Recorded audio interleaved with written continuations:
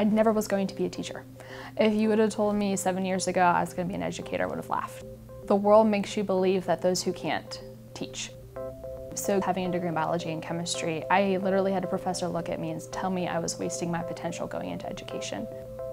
I'm a teacher by trade, but I look at myself as my job is to prepare the whole student for the world that's waiting for them. In hiring my first round of teachers, I was looking for teachers who were innovative, energetic. They were going to create a culture that kids wanted to come to.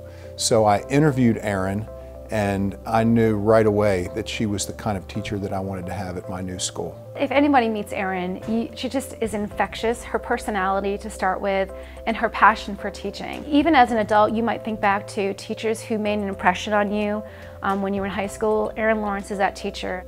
She doesn't teach STEM in isolation. She relates STEM to other disciplines. That interdisciplinary approach makes the science and math more relevant to the kids because they don't see it as a separate subject. They get to see science and math integrated into the real world. How I make STEM education relevant is bringing the community in, taking the students out to the community, and when I can't do that, providing real-world examples of how this applies to their life. When we do our lithosphere unit in earth science, the question is, how can you create an earthquake-resistant building? We are having flipped lecture videos where they're learning the content at home. They're coming in and applying it in labs. They're going to construction sites to see what's going on and how you build. And they're using all of that to design an earthquake-resistant building, testing it on a shake table, and then getting in front of a panel of engineers who this is what they do for a living to support their designs. To see these high school kids explaining these really complicated processes and getting feedback from real world people is incredible. We have days with projects, literally I tell them today is fail day. You will fail today, but what you won't do is not learn from your failure. Some days are really hard.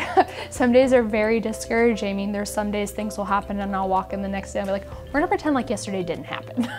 You know, you maybe teach something wrong or you're frustrated, they're frustrated, you just don't jive. But those days when it clicks, those days when you hear the students say, wow, this is really real world and you've never used that term in your class, that's what drives me, that's what keeps me moving forward. She's a fantastic, phenomenal teacher.